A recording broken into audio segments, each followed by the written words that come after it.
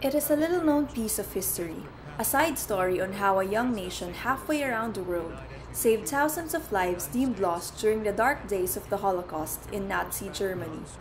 It is for this reason that it is a story worth telling, a story that also deserves a film like Schindler's List. When it became clear that the number of Jews saved was similar to the number of Jews saved in Schindler's List that had already come out as a film, the family felt that this rescue effort deserved a film as well.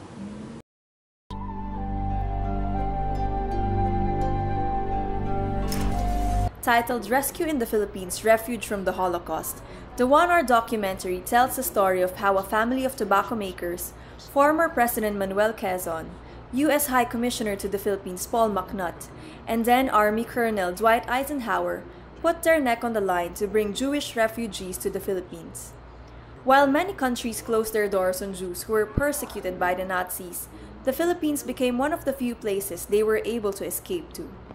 At a time when almost every other nation in the world was turning away people who were in dire need, they opened up their arms. They took a step forward. They embraced people from halfway around the world, and the Filipino people and their president were nothing short of heroic in doing it. The film was created using archival material and interviews of the survivors and descendants of those involved in the rescue. It was first screened in the United States last year and has since been shown 2,000 times on American television. That Quezon was willing to accept the Jews when so many other countries did not, and the Frieders were willing to sacrifice some of the business interests to take time and give money to this effort. A story of moral courage, religious tolerance, and the benefits of being a concerned citizen. And that message is as relevant today.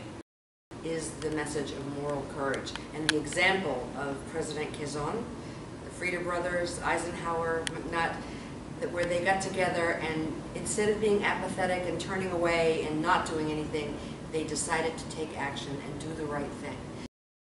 And we feel very much that the Philippines have much to be proud of here, and it's something that hopefully will inspire Filipinos and people around the world to act in a positive way.